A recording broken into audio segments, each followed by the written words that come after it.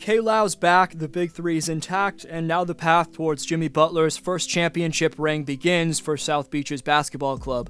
Lowry, Butler, and Adebayo have played just 14 games together, spanning 257 minutes, but in that limited playing time, Miami's outscoring teams by 29. After a 9-game absence, the return of the greatest player in Toronto Raptors history, and now the Heat's 6-time All-Star at point guard, led to a second-half beatdown on Buzz City. This video breaks down the implications of this intimidatingly powerful trio being healthy, and how Miami made a statement against Charlotte. Right quick, only 12.5% of you watching right now are subscribed, so if you haven't already, please subscribe and turn on notifications. Also leave a thumbs up, it takes a few seconds and makes a massive difference. You can follow me / hit me up on Instagram and Twitter at DFlowHoops and I'll follow you back. Links in the description for those two platforms. With Kyle Lowry back in the lineup, the Miami Heat were out to make a dominant, masterful, overwhelming, assertive, authoritative, and mind-numbing statement. While those words are fitting, none of them fully encapsulate the Miami Heat's second-half performance over the Charlotte Hornets on Saturday night. After trailing by 5 at the break, the Heat outscored Charlotte 58-35 in the second half, including an absolutely insane 55-20 run up until the 4:34 mark in the final frame, all en route to a beastly 104-86 victory. Over those final 24 minutes, Miami shot 50% from the field and 56.2% from three-point range. That was shocking, considering they bricked 14 of their 16 attempts from distance in the opening half. Jimmy Butler had a team-high 27 on 10 of 13 shooting and 7 of 7 from the charity stripe, racking up 6 boards, 4 dimes, and 1 block. Bam Adebayo recorded his 15th double-double in just his 29th game of the 2021-22 season, posting 20 points, 12 boards, 3 steals, and a pair of blocks in just 28 minutes. Tyler Hero added 19 points on 7 of 13 shooting, 5 of 8 from distance, with 4 boards and 2 steals.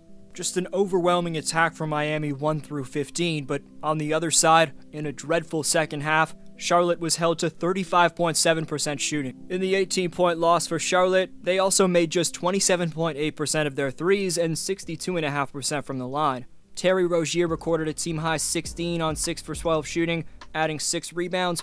Miles Bridges posted 15 points on 6 of 14, plus 5 boards, 5 dimes, and swatted a team most 4 shots. A lot of positives for Charlotte, who are on track to make the play-in tournament this year. LaMelo Ball had 12 points, shooting 5 for 11 on the evening, hauling down 6 rebounds while dishing out 3 assists. PJ Washington notched 11 points with 3 triples in 19 minutes off the pine. Maybe the biggest headliner from Saturday night was the fact that it marked the first time that twin bros Caleb and Cody Martin, who were teammates in Charlotte for their first 2 NBA seasons and essentially everywhere else in their basketball life, squared off against each other in a non-exhibition game in their respective NBA careers. For a separate video breaking down Caleb's impact, go watch this video on your screen right after this. Both Martin twins finished with 8 points. Cody had 5 rebounds with a pair of dimes and a steal, while Caleb totaled 8 rebounds, 3 dimes, but Miami's now won 2 straight after enduring a brutal 4-game losing streak, moving to 34-20 and a slight advantage in the Eastern Conference, though it's still mere percentage points above the Chicago Bulls. The Hornets have lost 4 straight, dropping to 28-26. Miami began the contest sloppy, missing 8 of their first 11 shots with 4 turnovers, playing at a frantic pace. Martin's jumper gave Miami the 14-13 lead with 4:35 left in the opening quarter. Miami fashioned a 15-5 run over the final 3 minutes of the first quarter, leading 31-23. Charlotte manufactured a 14-2 run midway through the second, capped by Bridges' wing triple, retaking the 42-40 lead. Charlotte entered halftime with the 51-46 advantage, outscoring the Heat 28-15 in the second quarter. Charlotte shot 40.9% and 42.9% from distance. Miami shot 33.3% and was an abysmal 2 of 16, 12.5% from beyond the arc in the first half. It's really a miracle that Miami was still in this game, but Butler and Adebayo accounted for 28 of the Heat's 46 first-half points. Shortly thereafter, Miami would turn it up. They opened the second half on a 28-7 run, including 16 unanswered, capped by Butler's second-chance layup to give the Heat a 74-57 lead with 2:21 left in the third quarter. The Heat's bludgeoning continued. Martin's layup made it 83-59.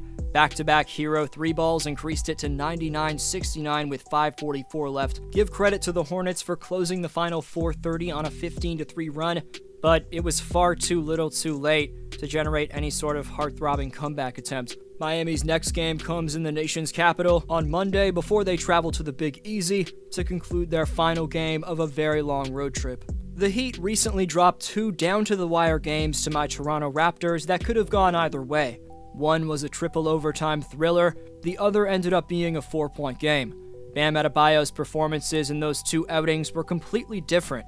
In 45 minutes during the triple OT game, Bam missed easy shots around the basket and committed 6 turnovers, limited to just 14 points on the evening. Conversely, the game versus Toronto on February 1st saw Adebayo break out to record a stat line of 32 and 11 on 13 for 17 shooting from the field.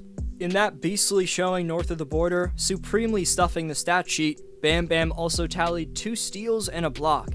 When he finds his flow, like he did in Miami's 3rd game this season against the Raptors, we know Adebayo is one of the most versatile defensive big men and all around a top 3 to 5 center at the very least. Making him one of the best second options in all of basketball is Bam's ability to burst out in transition like a guard, attracting the defense's attention and in turn opening up space for Miami's 3-point snipers. If they miss, Adebayo's rim running often gives Miami second chance opportunities. In offensive rebounds per game among centers, Bam ranks a solid 11th right behind Karl Anthony Towns and DeAndre Ayton. Adebayo's not a back-to-the-basket type player, and the Heat don't run too much action to get him down low for ISO situations. The man thrives at capitalizing on O-boards, putbacks, creation from others, and simply beating his matchup down the court with his blistering speed and long strides. He didn't score a point with a play called for him, and until he becomes that guy, the 30-plus point nights like he had versus Toronto won't be sustainable. However, the more the Heat get healthy, the more Adebayo's game is going to open up. When Lowry's on the court, Adebayo's actually much more aggressive because Lowry's able to find him in ways not everyone else does. And the biggest what-if is whether or not the former All-Star Oladipo returns healthy, which would give the Heat another penetrator, which is always beneficial for a big who can catch lobs and score on the offensive glass. In my Raptors 2019 title run, Serge Ibaka's presence as a rim protector and garbage man around the hoop offensively was fundamental in Toronto achieving the ultimate glory. Adebayo's not only the Heat's most crucial board getter, but on the other side of the floor, he's debatably the most switchable, uber-athletic rim protector in the game. Bam's injuries don't give him the games to qualify, but his 103.4 defensive rating would make him the 3rd most valuable 5-man stopper in the world, directly behind Cleveland's Jarrett Allen and Salt Lake City's 3-time DPOY in Rudy Gobert.